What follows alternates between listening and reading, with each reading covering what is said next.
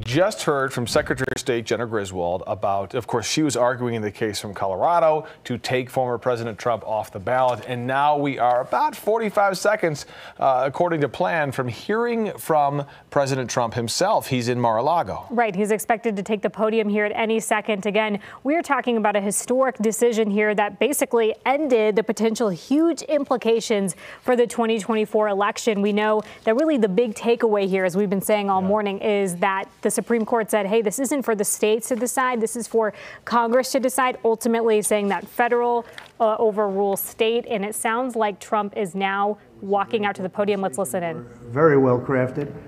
And I think it will go a long way toward bringing our country together, which our country needs.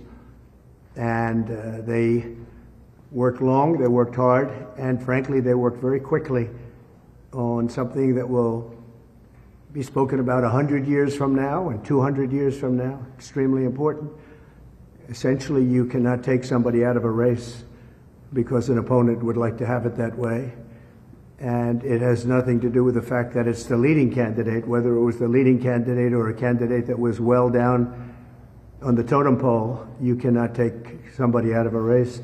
The voters can take the person out of the race very quickly, but a court shouldn't be doing that, and the Supreme Court saw that very well. And I really do believe that will be a unifying factor, because while most states were thrilled to have me, there were some that didn't, and they didn't want that for political reasons. They didn't want that because of poll numbers, because the poll numbers are very good. We're beating President Biden in almost every poll. New York Times came out yesterday with a very big poll for us. So they didn't like that, and you can't do that. You can't do what they tried to do. And hopefully Colorado, as an example, will unify. I know there's tremendous support. They brought our support up very strong in Colorado, because people in Colorado thought that was a terrible thing that they did. And while we're on the subject, and another thing that will be coming up very soon will be immunity for a president, and not immunity for me, but for any president. If a president doesn't have full immunity, you really don't have a president, because nobody that is serving in that office will have the courage to make, in many cases, what would be the right decision, or it could be the wrong decision. It could be, in some cases, the wrong decision, but they have to make decisions, and they have to make them free of all terror that can be rained upon them when they leave office, or even before they leave office. And some decisions are very tough. I can tell you that as a president, that some decisions to make are very tough. I took out ISIS, and I took out some very big people from the standpoint of a different part of the world. Two of the leading terrorists, probably the two leading terrorists ever that we've ever seen in this world. And those are big decisions. I don't want to be prosecuted for it. Another president wouldn't want to be prosecuted for it. It had a tremendously positive impact. It stopped everything cold. And sometimes you have to make, they were tough decisions. Sometimes you have to make decisions like that. When you make a decision, you don't want to have your opposing party or opponent, or even somebody that just thinks you're wrong, bring a criminal suit against you, or any kind of a suit when you leave office. I have that right now at a level that nobody's ever seen before. I have rogue prosecutors, and I have rogue judges. I have judges that are out of control. And it's a very unfair thing for me, but serving perhaps as a sample to others of what should not be happening when you make good decisions. And in my case, the economy was great. We didn't go into any wars. We totally defeated ISIS.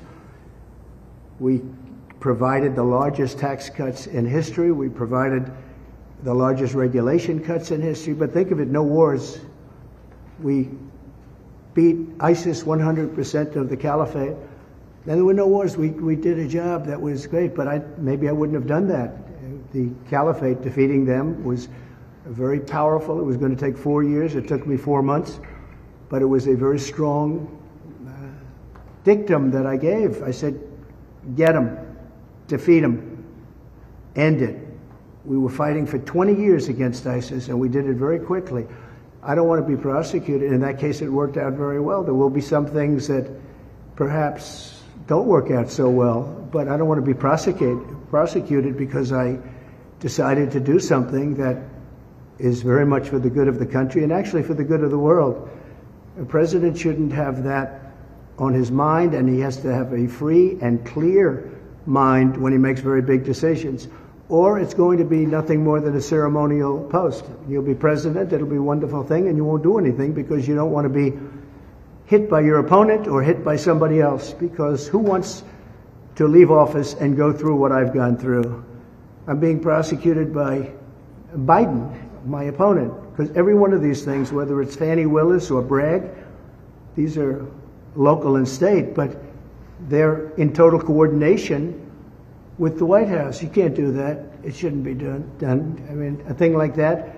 In the case of the DA's office, they put one of the top people, maybe the second person, in the Manhattan DA's office to get Trump.